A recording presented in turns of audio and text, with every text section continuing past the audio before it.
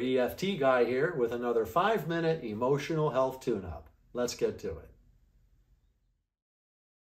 Today, we're going to focus on any fear or concern that you might be feeling right now after getting some news or just finding out about something that now has you worried.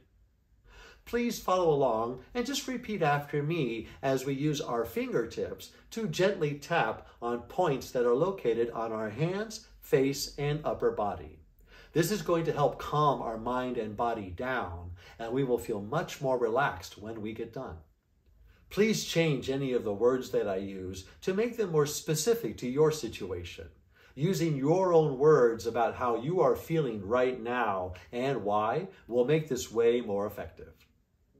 When I say the word blank, that's the time that you need to say out loud that specific thing that has you concerned or fearful. It's important to give voice to the thing that has you worried. I'm going to be pausing to give you time to repeat what it is I say and do, but also to change any of the words to make this more specific for you. If you don't want to say I'm afraid and would rather say I'm worried or I'm concerned, then go ahead and say that. Make this resonate best for you. Also, if you can, try to see if you can identify where in your body you may feel this fear or worry. Maybe it's in your chest or your throat. Maybe it's in your stomach. Just see if you can locate where in the body you feel this fear. And if you don't feel it anywhere, that's okay. Now, go ahead and select the side of which hand that you want to begin tapping on. You can tap with your left or your right, it doesn't matter. I'm going to tap on the side of my right hand. So go ahead and start tapping, and I'm going to call out all the other tapping points that we will be using. And remember, when I say the word blank, that's when you need to introduce that specific thing that you are concerned about. Ready? Here we go. Even though I feel this fear, and it's because I just found out blank. And I'm feeling this fear in my chest. Because this has me worried that blank. And I accept that that's how I'm feeling right now. And even though I do have this fear, because I just found out blank, and I'm feeling this fear in my chest, because this has me worried that blank. But I deeply and completely accept myself. And even though I do have this fear, because I just found out blank, and I'm feeling this fear in my chest, because I'm worried that this means blank.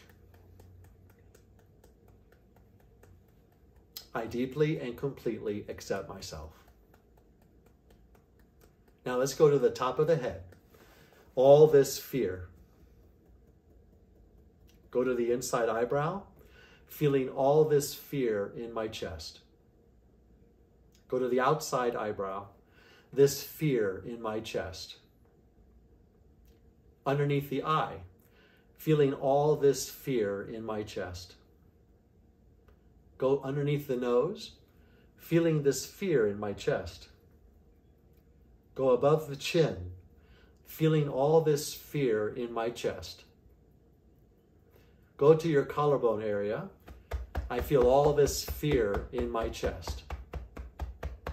4 inches below either arm, all this fear in my chest. Now would be a really good time to take a sip of water or some other beverage, because it's important to be hydrated when you do this kind of work. Now, go ahead and check in with yourself and see if the intensity of the fear has gone down. If it has, that's great. That's what we're looking for. If the intensity of the fear has gone up, maybe it's because you're now tuning in to that specific thing that you're most concerned about. Maybe you're worried that you can't make next month's rent. Maybe you're concerned that you're at risk of losing your job. Maybe you're worried that your partner is going to leave you. It could be any number of things, but the more specific you can be, the better. So when we go do this next round, introduce that specific thing that you are the most concerned about. Okay? Let's go ahead and do another round and begin tapping on that side of the hand that you picked. Here we go. Even though I feel this fear, and it's because I just found out blank. And it really has me worried that blank.